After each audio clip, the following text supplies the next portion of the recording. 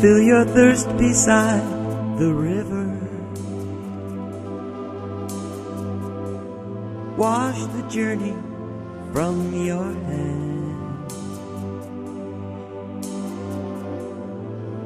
Feel the comfort flow inside you. Come this far, you understand. Hi, welcome to Healing Outside the Box. I'm your host, Rosemary LaChance, a spiritual healer, teacher, and advisor. Hi, and I'm Carla Augustin, your co-host for tonight, and a spiritual teacher. Tonight we are continuing our Life Explained series, which will give you food for thought information about spirituality based on the teachings of Hans Wilhelm from his Life Explained series. We will play one or two different DVDs and then have dialogue about it.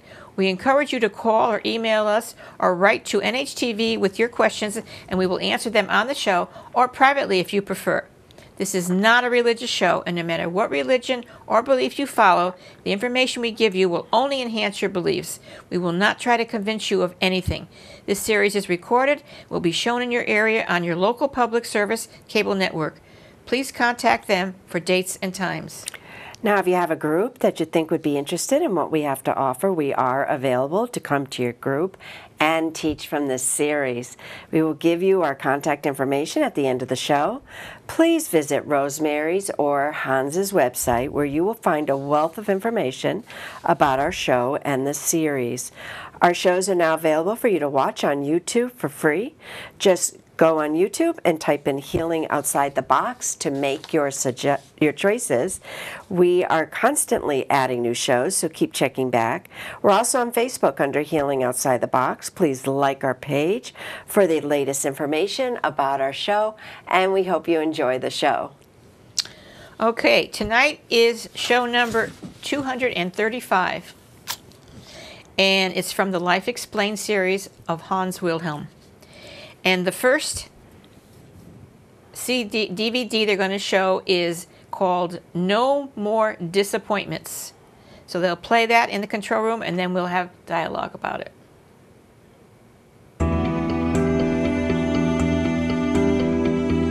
Hi, I'm Hans Wilhelm. Back in the 60s, there was a very popular book called The Handbook to Higher Consciousness by Ken Keyes. In this book, the author shared a very simple and effective tool to avoid disappointments and to soften any blows of fate. I personally have used this little tool many times, and I can tell you it has made all the difference. In this video today, I want to share this technique with you. Have you ever wondered what is behind all our hurts, disappointments, sufferings, and miseries? Like the sudden loss of a job, an illness, a divorce, 1,000 other circumstances, whether they are big or small? These are all signs that something went wildly different to what we had originally expected to happen. We did expect to have a job, to be healthy, to stay married, and so on. Therefore, all our suffering comes from unfulfilled expectations. But life or reality has a unique way to teach us all kinds of lessons, and they rarely include our expectations. Therefore, William Shakespeare reminded us expectation is the root of all headache. So let's look what happens when we have expectations. Here we are, and here are our expectations of how life, our future, and other people should treat us, as well as expectations we have of ourselves. Let me suggest some typical examples. I expect to be happily married. I expect all my family members to love me and to respect me. I expect my children to take care of me. I expect to have a good job. I expect my boss to value my work, and so on. The problem with expectations is that we are usually extremely attached to them. Why? Because our intellect cannot fathom what the future will bring us, it lives in the unsettling state of uncertainty. For anybody who is not strengthened in his faith and trust in the future, this uncertainty borders on the unbearable. So our ego, with our intellect, throws expectations into the future to grasp on, believing that we know what is best for us, but only the Spirit of Infinity knows what is truly good for us. Therefore, We have to learn to live with uncertainties and, if possible, even embrace them. Let us be very clear, God, or love, does not expect anything from us. Unconditional, selfless love always means total freedom. God doesn't expect us to fulfill the 10 Commandments or the Sermon on the Mount or even the Golden Rule. He will not throw us into hell if we don't follow these suggestions. He gave us our free will and respects it. We always have a choice in any situation, and if we make a mistake, then we learn and will not do it again, and therefore we are always evolving in this earth school of life. Love is the absence of all expectations, said Byron Katie. Think about that for a moment. Love is the absence of all expectations. That's powerful, isn't it? But to be clear here, if we have entered a prior agreement with another person or company, then we are morally bound to fulfill our obligations, like in a working relationship where the boss has the right to expect us to live up to the agreement that we have signed onto. In such a case, this is not an interference with our free will because we had originally agreed to it. Here's another example why it can be so damaging to us if we put expectations on others. Have you ever been in a situation where you repeatedly expected somebody to do something and yet they never did? Like they never picked up their clothes from the floor, even if you told them 1,000 times? Or they never gave us the love and approval that we so desperately wanted and expected from them and reminded them over and over again, and so on? Katie suggests never to expect anything from a person that he or she is unable or unwilling to give. She says, if you expect reality to be different than it is, you might as well try to teach a cat to bark. You can try, and in the end the cat will look up at you and say, meow. Expecting reality to be different than it is a lost battle. We always feel hurt if we have unfulfilled expectations, but there is a cure, a very simple and effective cure. Ken Keyes suggests changing or upgrading all our expectations to preferences. A preference takes the sting out of expectations and allows acceptance of what is actually happening. It is acceptance of reality. So instead of saying, I expect this or that to happen, I now say, I would prefer this or that to happen. And then we add, but I'm willing to accept whatever life shows me. Because life only gives us what is helpful on our journey home. This has a totally different emotional impact on us when we now say, I would prefer my son to pick up his clothes, or I would prefer if my parents would appreciate me, and so on. When we simply prefer things to happen, we are not as disappointed if they don't. We are now willing to readjust to the new reality and learn from it and simply move on. When we change all our expectations into preferences, we will notice a heavy load being taken off our shoulders. We will immediately sense the freedom we have given ourselves and others, because we are now willing, without any tears and fights, to entertain all the alternatives that life may have in store for us. With that attitude, our life suddenly becomes far more interesting, because we are now living in the now, the only time we have. And here, we welcome it with an open heart instead of fighting life with resentments. The other great thing is that upgrading our expectations to preferences can also be done to any negative situation we find ourselves in right now. For instance, if we are very sick, have lost our job, a loved one, or are low on cash, we can use the same change of attitude right now. Naturally, we will continue to do everything that is humanly possible to change our situation. But in the meantime, we can say, I would prefer to be healthy or abundant or have a good relationship or whatever it is that pains us. But I will accept and even embrace whatever life shows me right now. If we find this too difficult for us to do in our present predicament, then let us ask a very deep question and find the answer in our heart. The question is, if my difficult circumstance would be the only way to return back home to God, would I accept it? That does not mean giving up. It means surrender. That means that I'm willing to open my heart, grow, and be guided. Think about all the expectations you still have about your life, about tomorrow, about the people around you, and then upgrade these expectations to preferences. It may take a major load off your shoulders right now. Thank you for having been with me.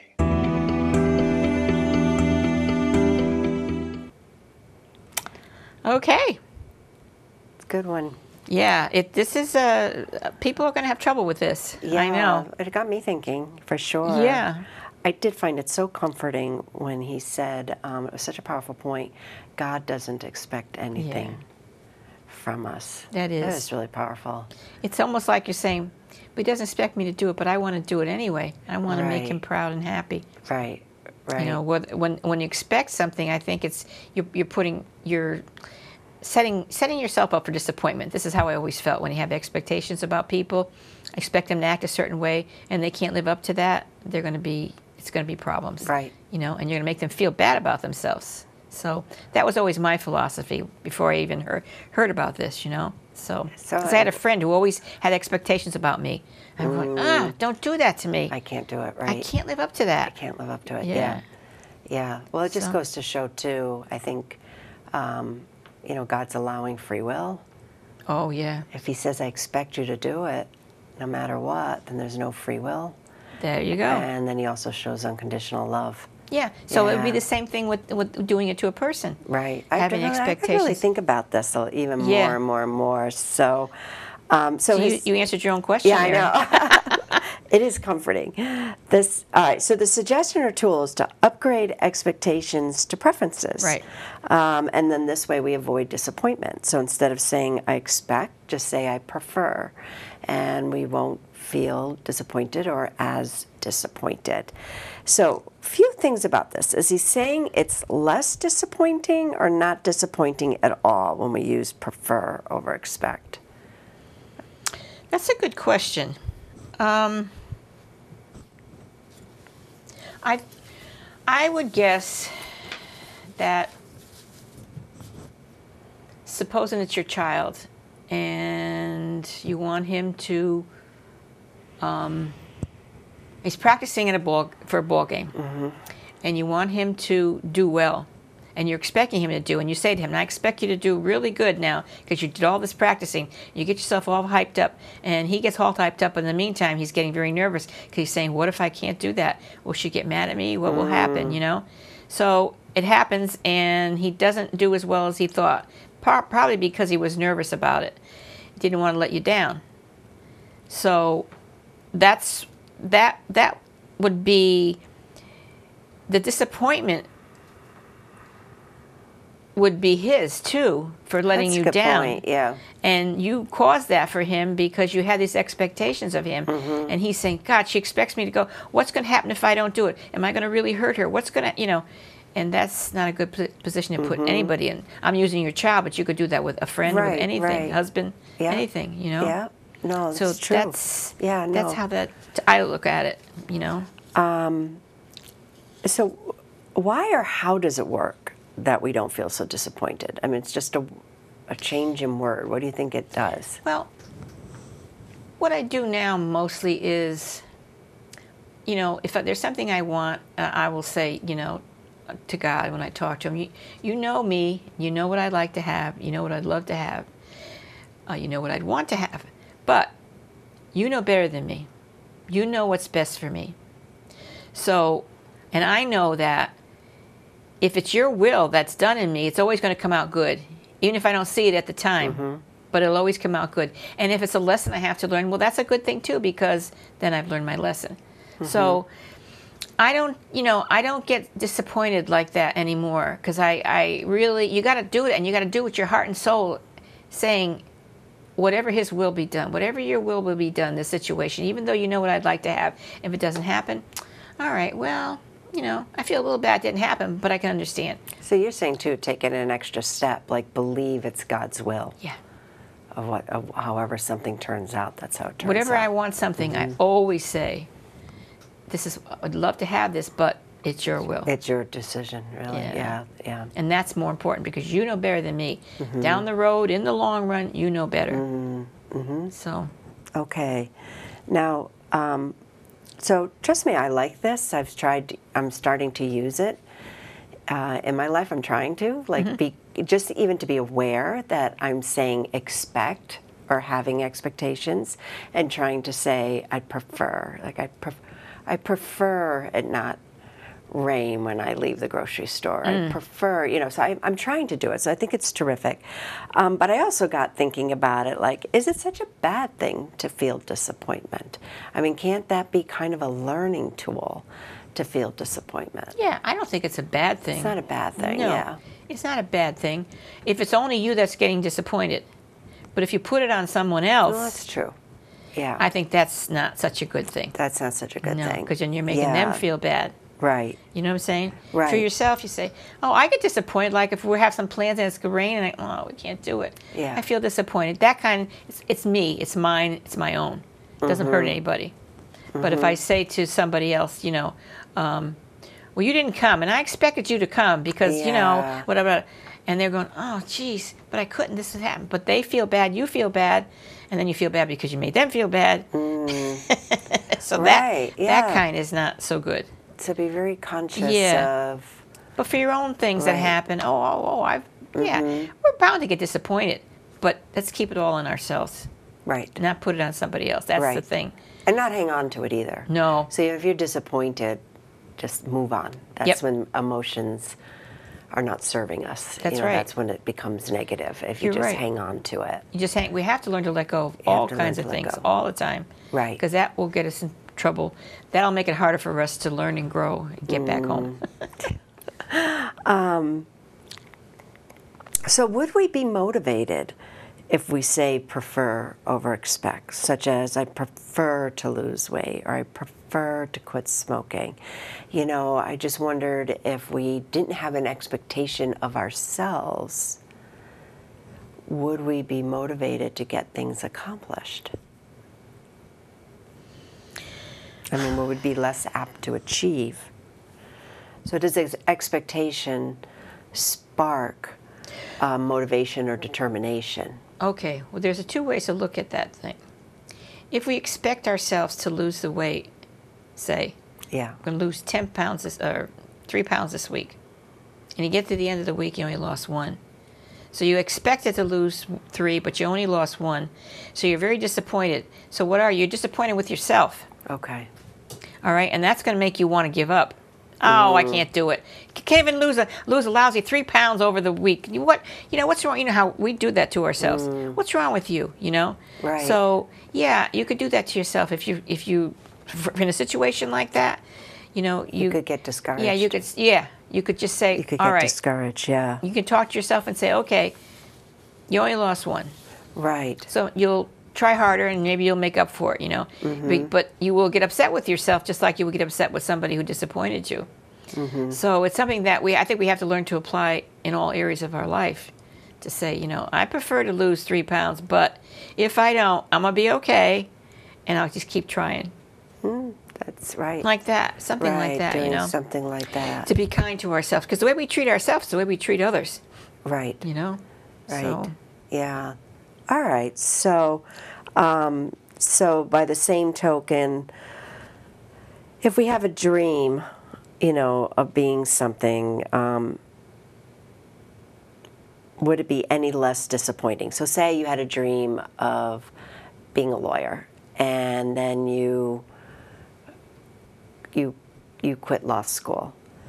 And is it less disappointing if we don't have the expectation of the self to finish? Or, you know what I mean? Like, do we not go after our dreams? I guess I'm trying to find the value of, is there any value to disappointment? Value to disappointment? I mean, does it, motivate us to go after our dreams if we... Well, or are we talking about a different drive? See, I don't know. I guess because at this stage of my life, and it took me a long time to learn this because I went through all the disappointments and all the yelling at myself and all the, being mad at myself and other people because I didn't do what I thought should be done and the way I thought it should be done. And if I didn't finish, say, as a person who didn't finish, I'd say to myself, well, I guess I didn't really want it that bad. You know, start examining yourself. Well, why didn't you finish? What were you doing? And if you could be honest with yourself, you know, okay? So whether you have the expectation or you don't have the expectation, there's no reason to have a disappointment because you know what you did and what you didn't do. Right. Okay, I didn't do this because I didn't really apply myself. So if I didn't really apply myself, do I really want to be a lawyer? Right. You know, let me stop and think about this. Maybe I don't. Yeah, see, these are the things that help us to grow through life and help us to get through life and help us to understand other people by questioning ourselves and our motives and did we really want to in the first place? Did we want to be a lawyer because, oh, okay, that's prestige and we make a lot of money? Or did we love it? Did we love being a lawyer and what they do? That's a good question. Did we love to do it because we love it or for other reasons? Right. So you have to ask yourself all that. So I think that when you do that, you won't get disappointed because you realize that this wasn't for you. Right. And I think what I'm hearing you say, too, is that when we're careful of the language we use, such as expect or prefer, it's we're just being kinder. Kinder to ourselves, kinder to someone else, because it instead of saying I expect it, now I disappointed myself, end of story, versus, well, I thought or I preferred to finish law school and I didn't. I wonder what that was about. I wonder why. I wonder, maybe it more so encourages that self-reflection to just be easier on ourselves with the wording. Yeah, you know, and when I hear you say prefer, I can only think about applying that to somebody. Do you want a vanilla ice cream or chocolate? I prefer chocolate. That's fine. But even I think prefer, when you say to someone else about a thing like that, you know, like, all right, if you're disciplining your child, I prefer that you didn't do this. Yeah, that would be easier instead of saying you disappoint me, because then that really... Well, yeah, you don't want to... Right, yeah, that puts a thing on it. But you say, you know, I really prefer it if you would not do this or do that. So you're letting them know that you would be a lot happier if they listened to what you had said or what you had done. But yet you're not striking them down, so to speak. You're not, you know, making them feel bad. Well, maybe there's a time and place for using the word expect. I mean, it's not like we're going to get rid of it. You know, like I think he brought up the example, like a boss having an expectation of what the job is and for you to fulfill that of what the job is. And I think if you're trying to keep children safe, there's an expectation in this family, this is what we do, because it's a kind of a learning thing, but not to... you know, not to, I don't know. I'm not sure. Well, the boss thing, you know, that struck a chord for me because that part is true. If you get hired and he tells you what the duties are, he will expect you to do the duties. Right. It doesn't have to be even spoken. He's not going to say prefer. Yeah, he doesn't have to say prefer. Right. Because it isn't prefer in that case. Right. This is what the job entails. Right. This is what you should do. And he's going to think, you're going to say to him, I will. So he's going to expect you to do it. That's a different way, I think. Committed. Yeah. So that would be, yes, that would be, he would expect you to do it. So that would be an expectation. Because that's the job. That's what it is. Otherwise, he won't pay you for doing it. Right. But if you're talking future, like I expect you, my child, to go to school and become a lawyer, so I can be really proud of you. Right. That's different. Yeah. See, there's ways to. And I guess too, you know, I'm just cutting hairs, but I guess too, it's just what do you want, versus what do you expect? You know, what do I want? I want to go to law school. I want you to be well behaved, you know, to a child. I want, you know, what do you know, there's a difference between, you don't always have, expect isn't always the word in every situation. It's what do you want? What is, you know. Yeah. I hope you will behave, you know, when you do this. Yeah, that's true. I would love it if you... I want you to behave. You need to behave. Yeah. You need to behave. You need to hold my hand when we're crossing the street. Right. You need to do this. Right. Okay? So it's not an expect or prefer. It's just what you need to Yeah. do. Just like when people say, I need to do this for myself. Right. Everybody thinks I'm crazy, but I need to go back to school. I need to do this for myself. That's right. Right? That's a whole different thing. Whole different thing Yeah. than saying, I expect to something. All right. Yeah. I'm understanding a little bit. Expecting people to do a certain way, behave a certain way. Okay. Okay, so he goes on further to suggest, I will prefer to be, say, healthy, abundant in a relationship, but will accept and even embrace whatever life shows me right now. So my question was, do you practice this? Which I think I know the answer, but Yeah, I do. yeah, Even when I you're pray, good about that. you know what I would love to have, but if it's your will, then I know it'll be done. That's if it's it. not, you'll show me another way or whatever you want.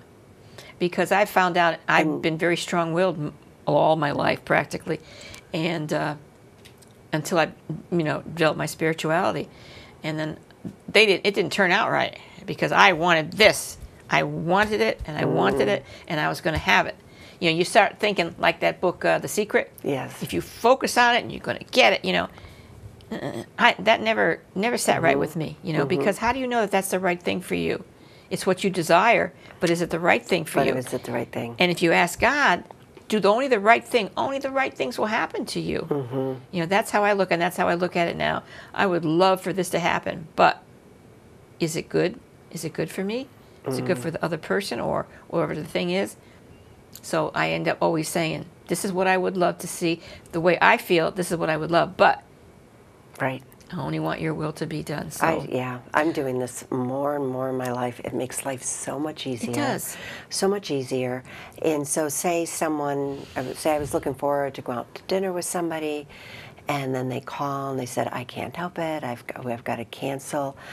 Instead of being disappointed, instead I say, oh, what else did you want me to do today, God? What else did you want me to do tonight, God? Am I supposed to stay in? Is that better for me that I stay in tonight? So just trying to look at it in a different way, like we're not alone in the universe, forging ahead all by ourselves, and only we can make things happen. Just what is the best thing? And vice versa. I've been exhausted and think, oh my gosh, I don't know if I can go out. But if you think I should, I will. Do you know what I mean? And sometimes the person will call then and say, sorry, I got to cancel on you. And it's just, I don't know, you open yourself up to these miracles. And I know. It's just, I can give you a little small example that happened to me just recently. A friend was in from out of town, and she wanted to go for pizza. And I wanted to go to this place, and I won't name it on the show, but I hadn't been there in years and years, and I had always loved it years and years ago. So I hadn't been there so long. Let's go here. So I was all excited and happy and had all these expectations. Oh, it's going to be great. And we got there and we ordered and I hated it. It had changed owners and it just was not the same, the pizza that I'd loved. And I felt really bad, but I said, okay, God. I said, now I know. If I hadn't gone, I wouldn't have known. I wouldn't have known. So now I know. So I'm okay. Right. Well, what happened the next night? The night after, I got a call from another friend. Hey, do you want to go for pizza to another place, which I like. So thank you, God. Yeah.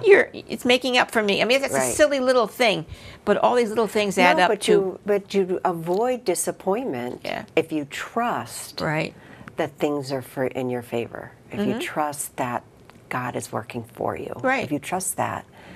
I've been wanting to go there for so long, and I finally got the opportunity to go and to find out that it wasn't what I thought it would be, and that's okay. I was disappointed, but I said, that's all right because I know now. So I just pluffed it off. But there, I got another invitation. So I thought, isn't that great? And it's you add up all these little things, and they add up to a big thing. A lot of things. Yeah. So let's see. Oh, so it was an interesting question he posed. If my difficult circumstances would be the only way to return back to God, would I accept it? So if whatever's going on in my life right now, if it's difficult, it's a great way to look at it, really. I'm going to have to start doing this one, too.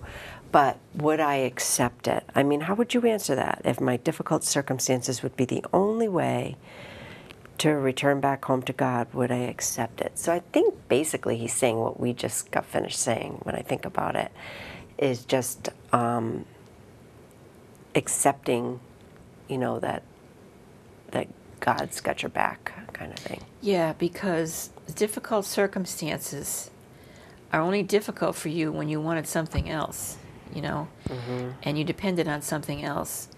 Instead of looking at it as a learning thing, if it was difficult, it was difficult for you to learn, or if it was a lesson that God knew that you needed to learn, because if you didn't, you wouldn't become the perfect being that you are to be when you get back home.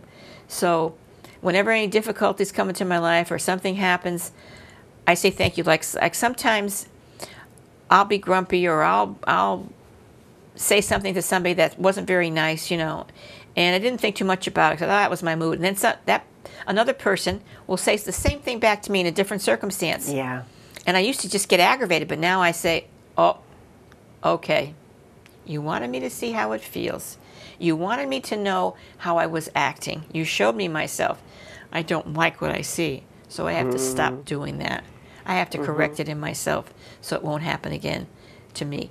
I mean, and I'm getting him quicker and quicker now because I am open to learning. Open to, he knows I want to get back home, you know. Right. He knows I want to get rid of this junk because it's only holding me down. And it's not a lasting happiness. You know, anything you get here is not a lasting happiness. Only what you've learned and all the love that you've shown and that you felt and how you helped and all those kinds of things is what you take with you. That's it. So, you know, I'm learning like everyone else, like you know. everyone else. Started out, you know, wanting all these things and wanting to have and all that and wanting to be a certain way and people to be a certain way. And then when I finally just gave up and said, you know, you can't do it that way. No. What do you want? Right. I never stopped to ask that because so far what I want hasn't been working out. Yeah. You know? So, okay, I'm ready. And sometimes we have to take it that far to say, it's not working out. And then some people will just keep pushing forward anyway. But I'm here to tell you, it's much better if you just stop and say, okay, I got the message. I've got the message. Now, Yeah. what do you want me to do? You know what I would Surrender. like. Show me the other way. Surrender. Show me something else if it's not right. Surrender I'll and walk release. this way, but tell me if I should turn, you know? So that's what took me a long time to Right. figure out, but it's the only No, way. surrendering is, Yeah. though. I mean, that's what it is. I mean, if you're, thy will be done. If you're surrendering Right. to that, that's a very difficult thing to let go I know. of what it is that you actually I know. want. It's like or being in think love. is good for you. Being in love with your husband or your wife, and all of a sudden they decide they don't want to be with you anymore, and you have to let them go. You know that saying, if you love something, let it go. If it comes back, yeah. And it's true with everything in life. I mean, it hurts. Sometimes it hurts. Yeah. It hurts. Yeah. But in the long run, if you just can adopt that right now, I could save you so much trouble in life if you just adopt that policy of asking him, only your will be done in me and in my life. I say it every day, and I thank every day for all the things I've learned. It's just so much more peaceful that way. Right. You know, and you don't have to worry if you did the right thing or the wrong thing, because you know you did what God you asked, and you followed. If you didn't get an answer right away, you followed what you thought you should do until you get an answer, and you may have to take another turn. Well, that's okay, because you were open to know that. Okay, now you have to turn this way. You have to do it that way now. Right. So you know, you just can't stay there and go, okay, I'm not going to move. You tell me what to do. You can't do that. Right. You have to try it and see, Yeah. but be open to what comes along. And after a while, you'll get used to those signs, those little Yes. signs that come to you from whatever.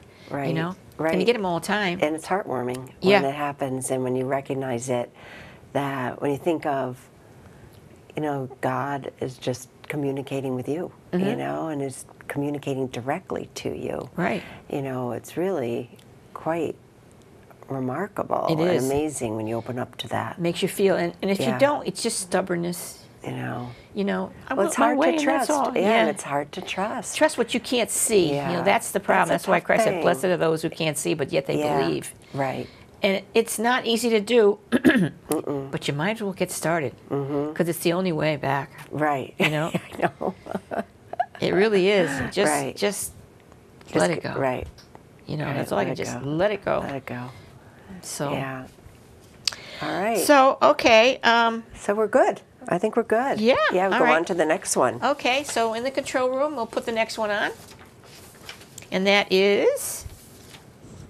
Art and spirituality. Yes.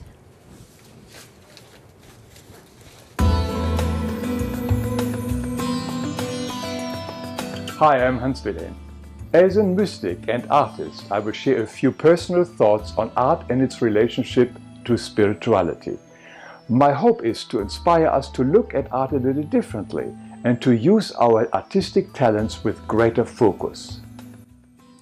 Is there anything that can transform our senses faster than art can? Just a few notes.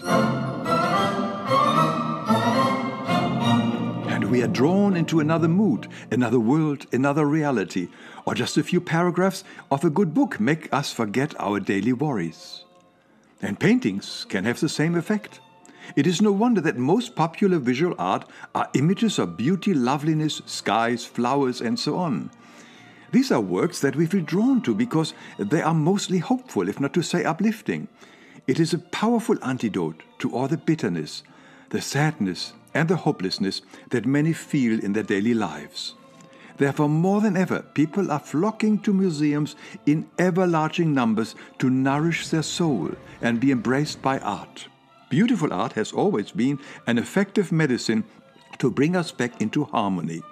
For celebrated artists like Matisse, this was their main focus. He hoped that his art of balance and purity would have an appeasing influence, like a mental soother, something like a good armchair in which to rest from physical fatigue. And Pablo Picasso said it more precisely, art washes away from the soul the dust of everyday life. Sometimes we are attracted to art because it gives us what we feel is missing in our own life.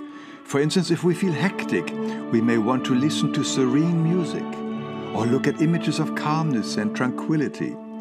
Art brings us back to our inner strength and balance that we have temporarily lost touch with. But art can also help us to see and appreciate the world anew, to look again at a sunset, to appreciate the movement of light, to listen anew to the sounds of nature, to discover the exotic and the strange and the unexpected. It broadens our horizon as it draws us into details of life and shows us the richness of creation in paintings, music, literature, dance, architecture, and many, many other artistic ways of expression. For some, art is also a means to make us feel less lonely. It can reconnect us with divinity, something larger than ourselves. It can reawaken our compassion for others and for ourselves. As Vincent van Gogh said, art is to console those who are broken by life.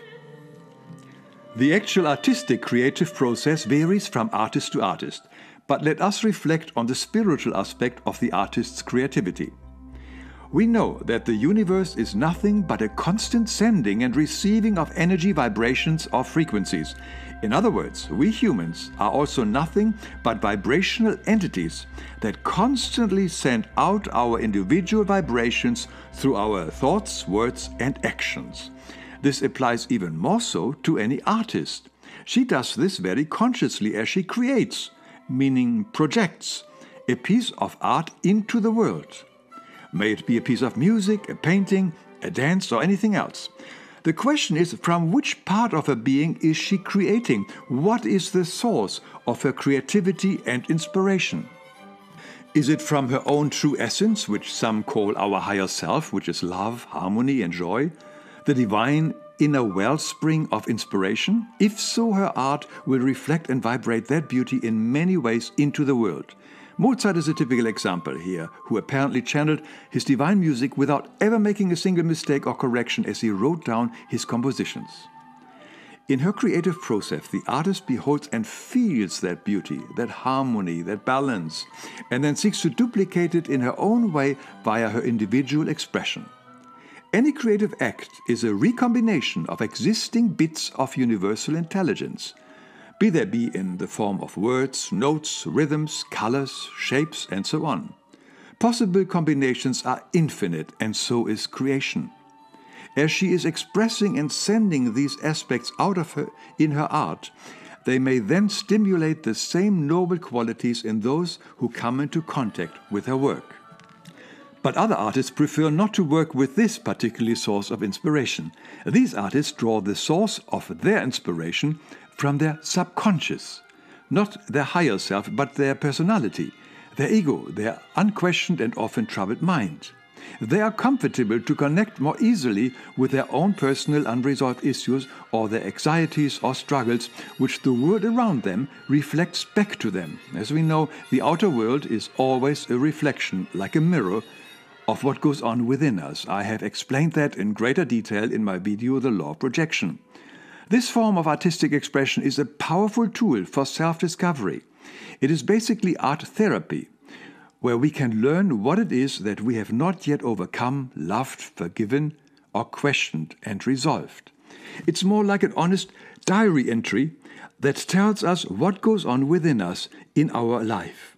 Some artists are very attached to their issues and feel that they have to share their inner hardship and struggles with everyone else. A classic example is the artist Louise Bourgeois, who discovered as a young child that her father had an affair with her governess. She felt so betrayed that she kept expressing her anger in her work for the rest of her long creative life. The motivation for the work is a negative reaction against her. It shows that it is really the anger that makes me work.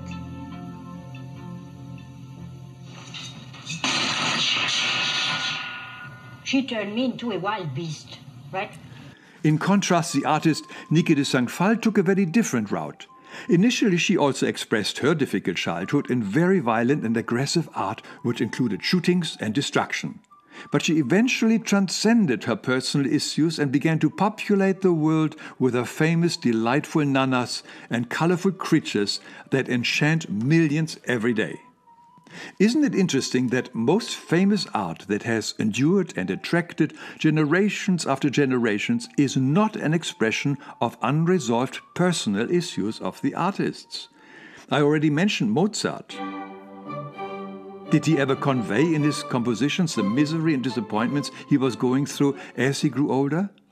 Did Van Gogh complain in his vibrant paintings that nobody wanted to buy them? Certainly not. Did grumpy Beethoven lamented in his symphonies that he was stone deaf?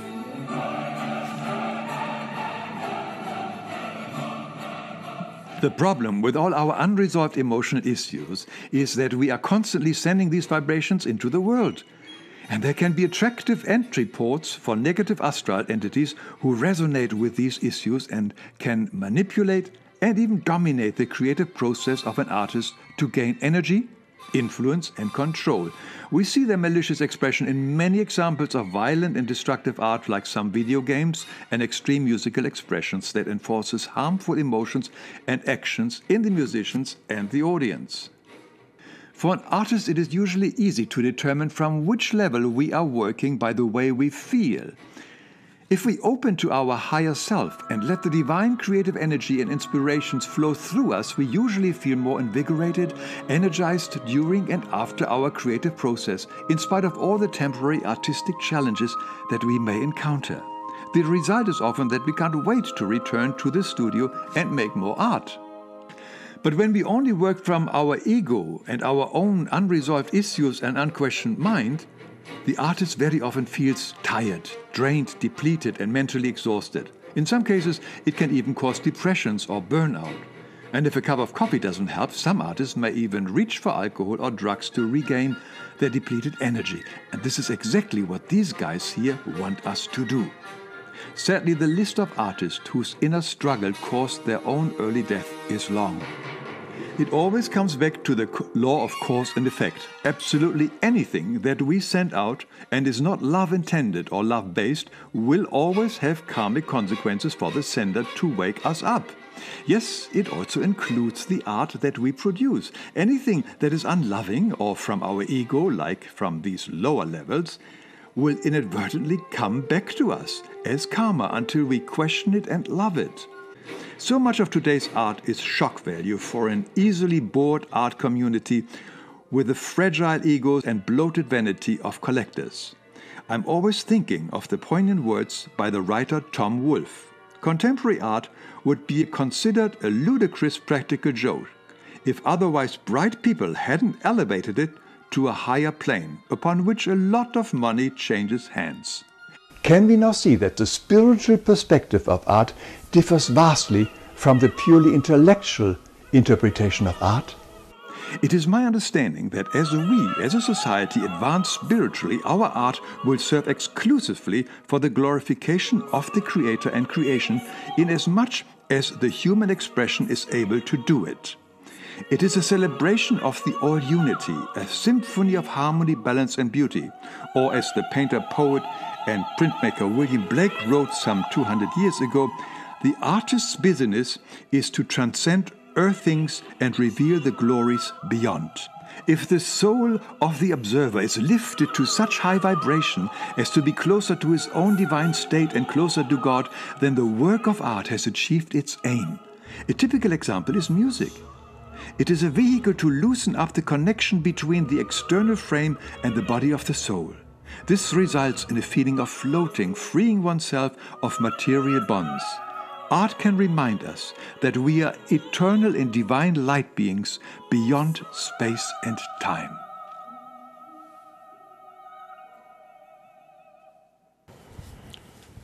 Wow, this is a great one, wasn't it? It is. It's really beautiful. It really is Yeah. a great one, and it tells you so much about what's going on inside a person from what he puts out on paper, pen, Right, or in his right. other kinds of work. Yeah, Yeah, It really yeah. does. Do they have command of their emotions, or is that the point? I mean, I thought he made, there's two kinds of artists. It's an interesting point. So there's two kinds of artists: those that actually are connected to the divine, and then that's what they paint or write or whatever. And then those that, I thought it was funny, said they're just giving off art therapy. So they're just working out their Working out things, issues, yeah. their personal issues with their art. right. You Some know, come from ego, Some come right. and if this dark art, the dark spirits are gonna be attracted to it, and want you to do more, and they're going to encourage you to do more of that. Right. You've seen some people who've committed crimes and everything. Some of their art, and some of them are artists of some sorts. Their art is so dark and awful, But that's what's going on inside of them. Right. Whether it's from them or from other dark spirits or whatever. Yeah. God is creative because, of course, He created all of us. But we're all creative. Every single person is creative. There's no one left out. None of you are left out of that. You're all creative in Yes. some way, shape, or form. Okay? So, and if we do what is creative in us, that makes us the happiest. Right. Whether it's drawing pictures or building something or the dancing or the singing or whatever. Right. But staying connected to the divine. Yeah, that's as what he we should said, do. The higher self, which connects us to the divine. So staying connected to our higher self, which in turn connects us to the divine, then we're going to produce something beautiful versus our unresolved issues or negativity. Right. Yeah, I mean, it was really, and I have to admit, it got me thinking. I thought, no wonder some art makes me uncomfortable. I mean, the difference between just not liking it, but not that you don't have to like something. You could not like Monet or something. Right. You cannot like it, but uncomfortable. Like some things, just music, books, I'm just like, funny feeling, and so I wonder if I'm picking up on the source. Me too. The negative source. There's not a lot of art that I like. I have to say. Interesting. Yeah, I've looked at all different kinds, and there's what I gravitate towards. I think Dolly. I like him because it's different. And I like magic, and as a kid, I used to draw cartoons all the time. Oh, wow. Because I liked the magicalness of the cartoons, the way they moved and the way they did things and how they survived, and flowers and nature and all that. And that's all that I loved. Anything that had to do with that, So that's what I was attracted to. Anything magical. So most of the artists, I like Van Gogh because I paint and all that. And my teacher told me I start out drawing something little and then I'll get wild, So he says, "You're Van Gogh." And I looked at him, the art, and I said, "Oh, yeah, I can see what he means, Little sunflowers." "No, I have big, wide sunflowers, But it helps to get it out of us. We should all do that. Whatever we enjoy, we should all do, really. Whatever that is that you're creating, that creative piece, yeah. The actors and actresses, that's how they do it. That's their art. That's what they love. If they do it because they love it, or if they do it because they want fame and notoriety and money, it's a whole different thing. You could learn to act. But the great ones are the ones that did it because they love it. Because they love it, so they're connected. And the singers. There's not music today. The new music out, that's not music. That's talking. I call it talking with music playing in the background. Well, is there passion? I mean, is it business? Yeah. You can tell. I've noticed even with like some authors, that their first book is good, maybe even their second book is good, and then 15 books later, it's like you just know it's a money machine, and there's nothing wrong with making money, but it's just they're lacking something. They're just pumping books out every year to make money, and it feels it. It's like their work is missing something. You're absolutely right. That's a good thing to bring up, because it's true about authors. It's that same thing. Yes. And a lot of them are so very detailed. Give you every little detail, which is so boring. It's like me listening to small talk with people. I can't handle it. So I find myself skipping through the book. But they do it to fill a book. Well, that's the thing, and I'm noticing that a lot lately with some books I'm reading. As my husband will say, "Is it any good?" I'm like, "It's good. It's 100 pages too long." It's like I'm always saying that. It's really good. Right. But why does it have to be a 400-page detective novel? I mean, it's just 300 would have been more than enough. Yeah. Yeah. So, but all kinds of art is good for the soul, and we're all artists. Every single person is an artist of some kind. So we should do what we love. Right. If we can't do it for a living, which I've never been able to do. But just do it for yourself. Do it for yourself. Just do it for yourself. Yeah. I like to write. I've never been able to do it for a living, but I love to write. Right. It feels very creative to me. That's right. We can't do it for a living because there again, we have to meet up with other people's expectations. See, right. And that hurts a lot of us, But if we can find the time to do it for ourselves, and boy, it's a wonderful gift to be able to do it for a living. It really is. Right. Even people that come and paint houses, there's an art to painting a house, right? All the different things that people do, building a car, a mechanic that puts something together, that's art.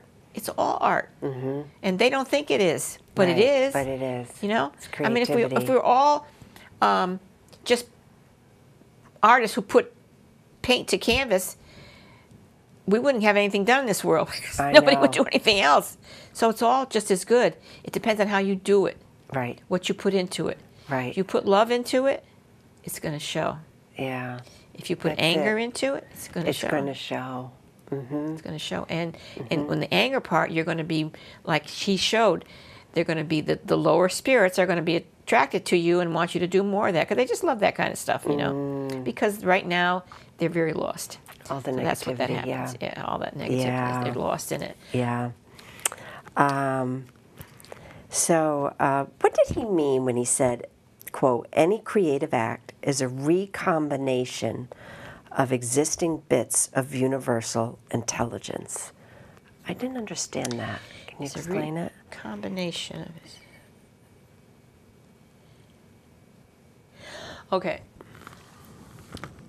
I had read, when I was reading, how I read spiritual books, that we don't do anything new here. We haven't created anything new. Everything that we create has been done in heaven. So it's there. We just tap into it again. Oh, okay. Okay. So the beautiful paintings are already Yeah. there. We think that we, you know, We're the created originator. a book about, like you'll see, like the book from Astral City. He wrote a wonderful book, but it wasn't his book. The spirit who contacted him told him what happened to him, and he put it in a book form. And it's wonderful. And all those things that are true stories make for wonderful reading. Right. If they don't add extra stuff into it, just tell it like it is, you know? Right. So we think that, you know, we have great egos in this planet, all of us. We just have these great big egos. But we never created anything new. As above, so below. Everything, all those bits of what you said here, existing bits of universal intelligence, it's all out there. It's been done. We just do it here. You know, we have houses here. There's houses there. You know, it's, you know, trees and everything. It's all there. Everything is the same. Furniture, paintings, paintings. Nothing new. We're just grabbing all. It's what we gravitate to. I mean, even in heaven, we're not all artists. We're not all builders. We're not all this. We're not all that. We do what we love. All the fingers are different, but they're all in the hand. It's all the same. You know, so that's what that means. Oh, it's hard to conceptualize. Yeah. It is, but that's how it is. I've read that. There's nothing new that you have created that's not been done in heaven. Right, it hasn't been done already. We're just remembering. And the ones who do it best are the ones who remember the best. And that's good, because that means they're closer to their spirituality, you know? Isn't that lovely thought? It is, really. So how are we doing for time? Are we going to swim more? 3 minutes? Okay. Okay, so, well, quick question. We've talked about, you know, we've talked about karma before. Whatever we send out that's not love-based or intended will come back as karma. And I guess I didn't think about it applying to absolutely every area of our life, even our work. So he had said, so if an artist uses his talents to put negativity into the world, he's accumulating karma? See, I never thought about that. Yeah, because he's putting something out there that's going to influence people negatively, you know? Right. Like, all right, let's take this heavy metal rock, is it? Right. All right, now these guys are called artists, but the music they put out, it just upsets the whole vibration of the systems of the people that listen to it. It's not soothing, melodic, that puts you in a mood of love and peace. It's angry. Yeah, it agitates. That music comes from the artist's anger. And he's putting that anger out there for people to hear. And because it's a fad, and young people love fads, they think, oh, it's so great. But if they really stop to think about it, which I don't think they do much now because they're all caught up in that kind of thing, they have to realize that that is not good for their vibration. That's not good for their souls. There's no heavy metal music in heaven, you know. Yeah. And, oh, well, I'm going to be bored because it's going to be so... No, you're not going to be bored. There's going to be plenty to do, and it's always going to be peaceful and loving. But these people are contributing to that negative all the time vibration. Even, I mean, there's artwork that's pretty filthy that they call art. Right. You know? Right. Really filthy.